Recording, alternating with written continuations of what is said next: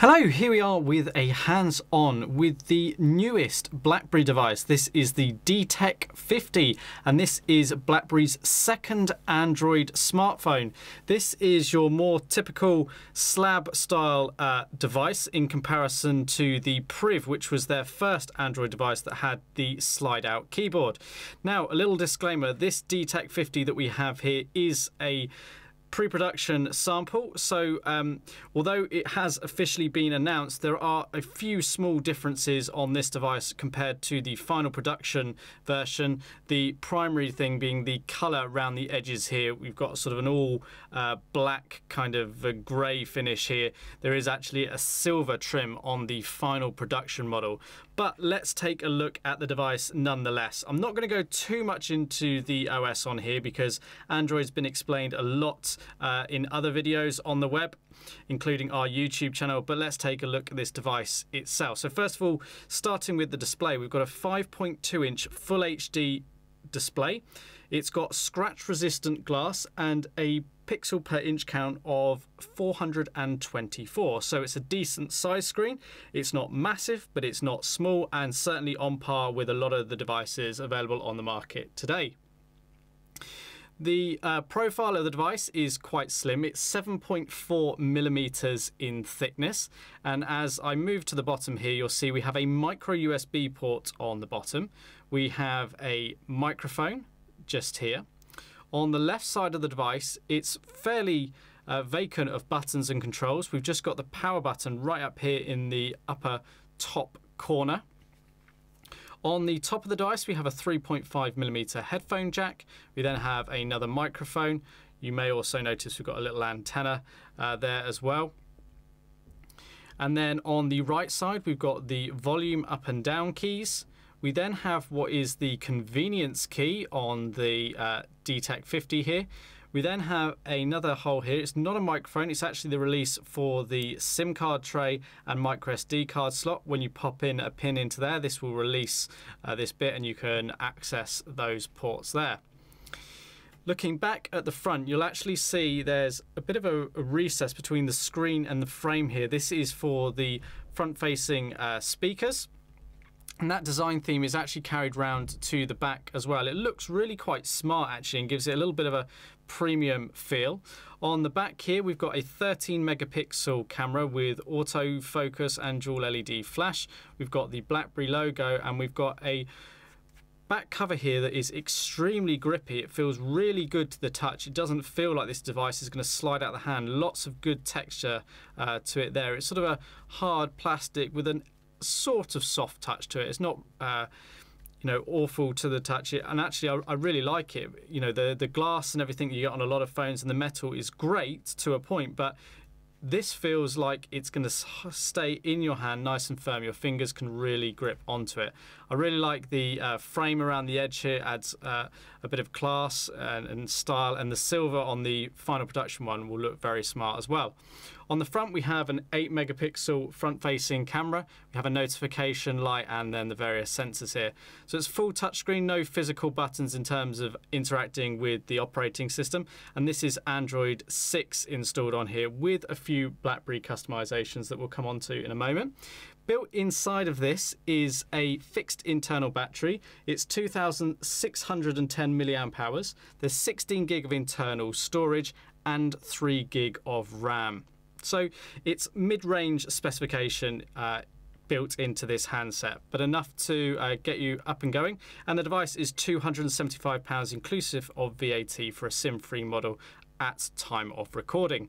So taking a quick look at the software then.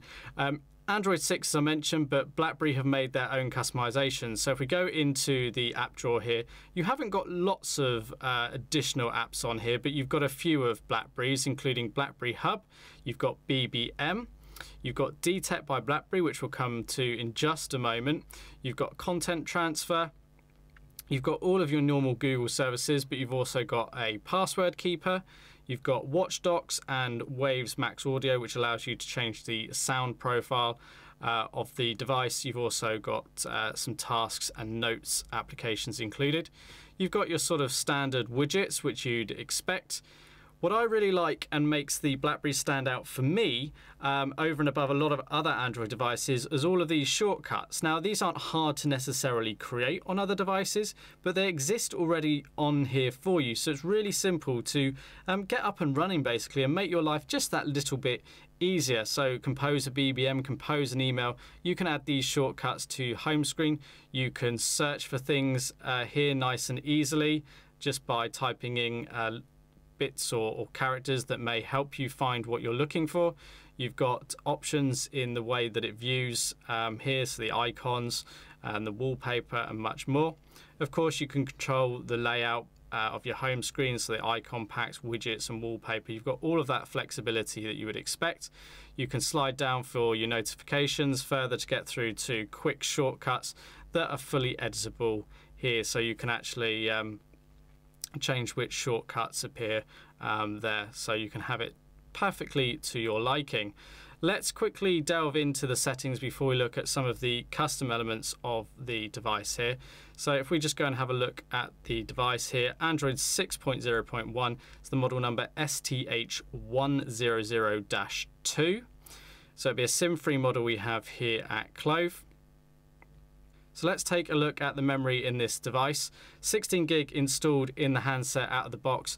Around about 9.5 gig is available. We've got a few photos and media on this device. So not the maximum amount of memory you can kind of get on an Android device, but enough to keep you up and running. And you've got the micro SD card slot in the side of the handset here that allows you to expand that further if you need it. Let's look at the convenience key. So that's the button on the right hand side of the device. You can configure that to your liking by setting this up within the settings here. So we've already assigned an action for it here. So if we press and hold on that, we've activated the torch. Press and hold again and it turns it off. So those are nice features to have if you're constantly accessing certain things. That button can really help you there. You've got advanced interactions on this device, small touches like turn over to mute so the phone's ringing, turn it over and that will mute the call. Double tap the screen to turn it on and things like that. Obviously your normal Wi-Fi, Bluetooth, GPS, that's all part and parcel of this device. You've got tethering as an option as well and wireless hotspot. Let's jump into a couple of the apps here. I'm not going to go to them, into them in too much depth, but BlackBerry Hub is one of the standout features of this device. Allows you to access various different accounts all in one place, to certainly have a unified sort of inbox, if you like, for your call logs, your emails, and all your different accounts that you can set up on here. So be it a Google account, a corporate exchange account, can all be added and you can kind of see all those different accounts in one place, and it's really easy to access the content and manage them without having to jump between different apps. Now it takes a bit of a learning for some people, but you have the flexibility there, and there's advanced integration with other third-party apps such as WhatsApp and Slack and a few others. So the options there will vary for different users. DTEK by BlackBerry is one of the big kind of features of the BlackBerry devices. The Priv has made a name for itself for privacy, and BlackBerry aims to keep that up, rolling out monthly updates to the DTEK devices. So this is a monitor essentially that gives you a rating of how good the security is on your device and what you can do to improve it. So you can see from here what could be improved, what apps are accessing what things on your device, and you can change all those settings and give back control to yourself and just be a little bit more aware. So it gives you an idea of just how secure your device or isn't potentially there. So on the device there is a 13 megapixel camera on the rear. You go into the camera, you've got a fairly standard sort of setup here as you can expect. All your HDR, you've got your screen ratios, you control the flash, you've got different modes, so photo, video, panorama, different shooting effects here and things there for a little bit of customization. Being Android, of course, you've got lots of different options in third-party apps. Here's a couple of sample images we've just taken on the camera. They're okay. Not the best photos in the world, but the detail is there. Fairly good colors. They're not oversaturated. They're not particularly washed out. You've got zoom control options. Overall, you know, pretty impressive, pretty reasonable for a device of this type. Good, solid photos for a mid-range handset. So the device is also quick charge 2 compatible, because with the 2610 mAh battery, whilst it should sort of last an average user through a day, if you do need extra power, you can get that from it. So that's a quick hands-on with a pre-production unit of the DTEK50, available from clove.co.uk. Thanks for watching.